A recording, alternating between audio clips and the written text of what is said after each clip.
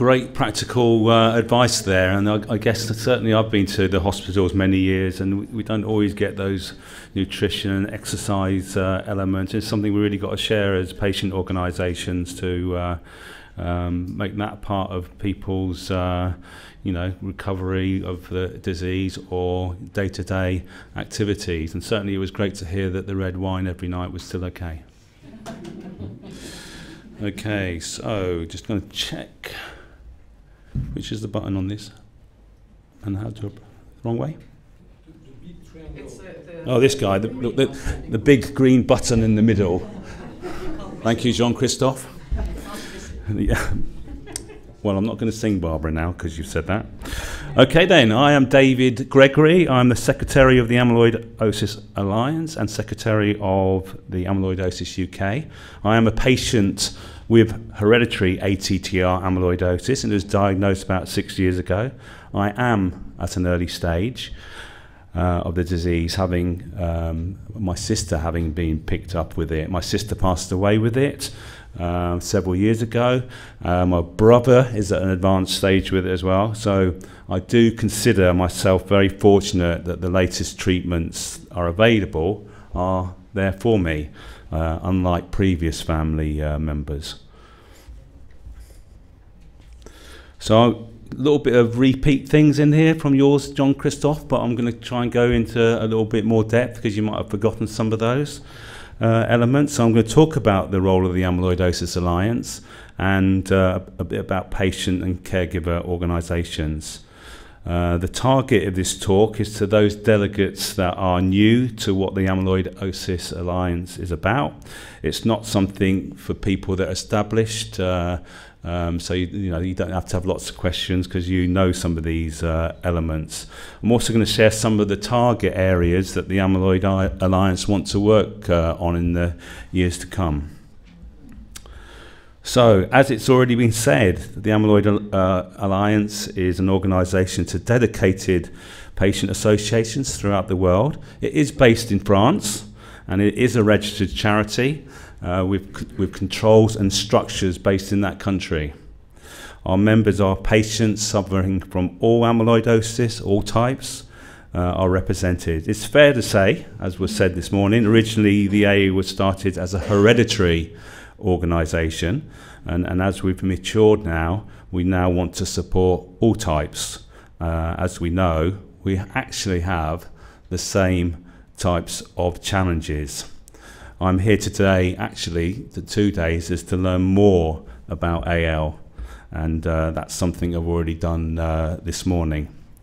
In the UK, we go to the Amyloidosis Centre regularly, and then last time I went, I didn't realise it. I was supposed to see ATTR, but it was actually AL patients, and I thought, oh, do I want to speak to, because they're different, and quite rightly, I didn't think that, and I had great interaction, and that's when you realise, actually, we're all going through the same challenge in managing this disease. So, I'm really pleased as an organisation we're focused on bringing everybody together. Our role is not to tell you how to manage your organisation. It is to provide additional resource, exposure, and share best practice by meeting together, be it on video conferences, which we all had to do since the dreaded C word. We want to share best practice with that, and conferences like this, and it's great to be back together to do that. Another key target is to grow the amount of countries that are part of the organisation. Where possible, we encourage established countries that have been doing it for a lot longer, to support other countries based on language or geography. It's great that Belgium has been able to set up their organisation in quite a short time, actually, so well done for that. I know it's been a real, yay! It's been a real challenge. We were talking at dinner, weren't we? Yeah.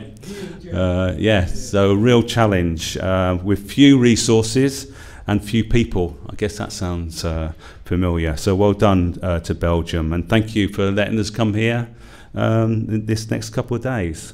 Certainly Agnes, I say it wrong sometimes, don't I, is working on 2 more countries at the moment to join the Alliance, and we're looking forward to seeing what that looks like soon. You saw this map earlier. We want to help raise health authorities and public awareness of this disease, and as we've already know, it's a big challenge to be diagnosed. We want to share initiatives that support the patient's journey and help access treatments. We know there are more treatments available, and we want to have a voice in communicating this change. At this moment in time, there's more trials coming down, which is quite exciting. So be it the patient voice globally, we want to be that to all stakeholders, so that includes patients, families, caregivers, health authorities, governments, let's not forget them, and of course pharma companies. At ISA conference, Jean-Christophe, you did a talk about what's going on, and it's really quite something that the Amyloid Alliance is the organisation that's focusing on helping countries throughout the world.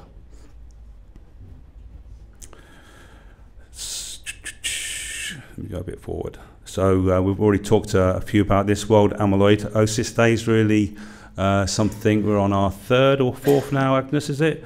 And it's something that is a success, so we're continuing that.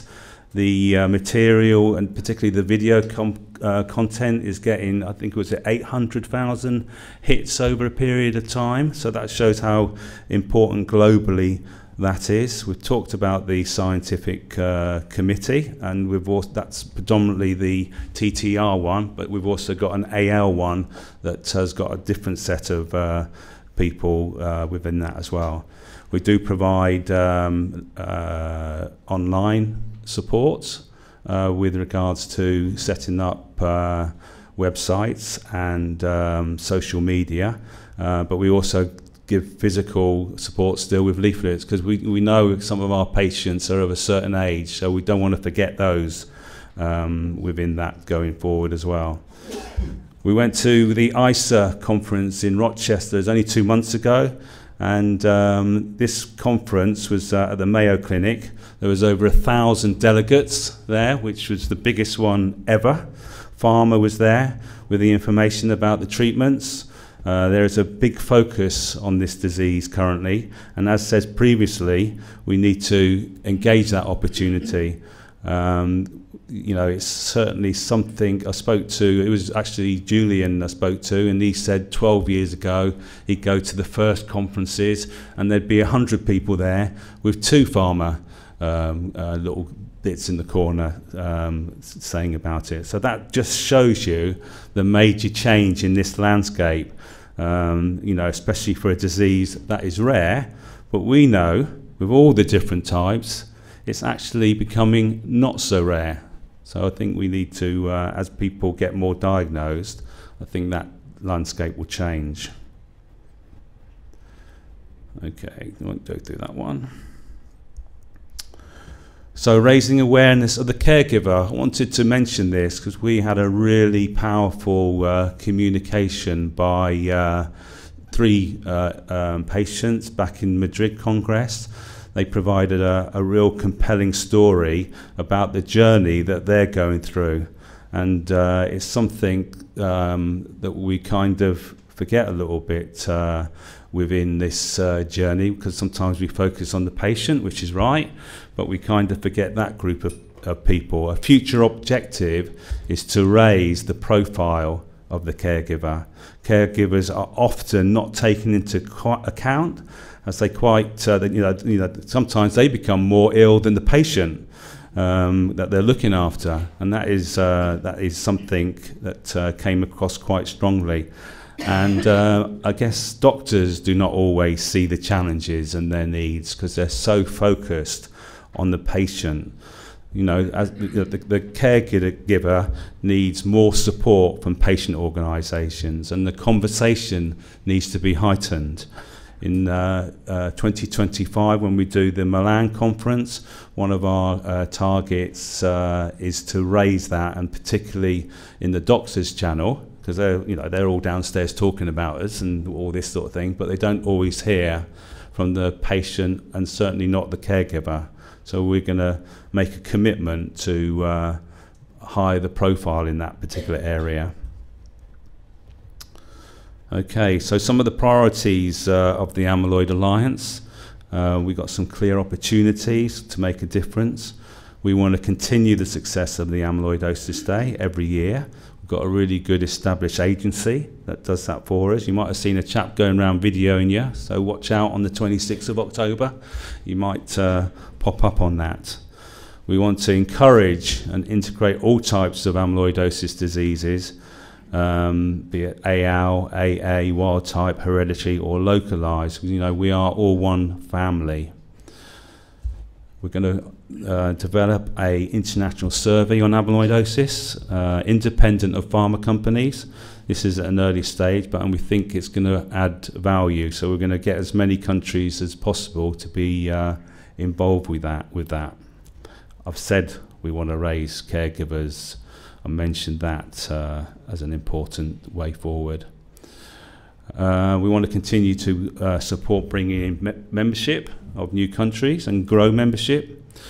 We want to influence pharma. Pharma needs to support countries with limited treatments. And again, that at Rochester was a big subject. It took over, one of our main sessions.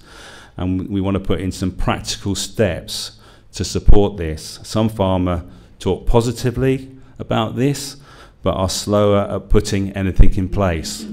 The next ISA conference in 2026 is in Uruguay.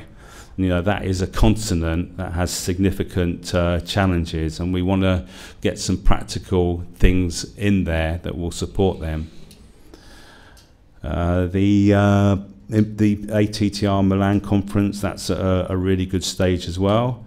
And then perhaps the second one after this is a success and you give us great feedback, then we'd aim to do another one. And then in the future, I guess we look at amalgamating it. That's the sort of way forward with that. If we're serious about looking at it as a total one disease organisation. So there's much to do, and with the support of patient organisations, we can really make that happen. So thank you for listening, and got some questions.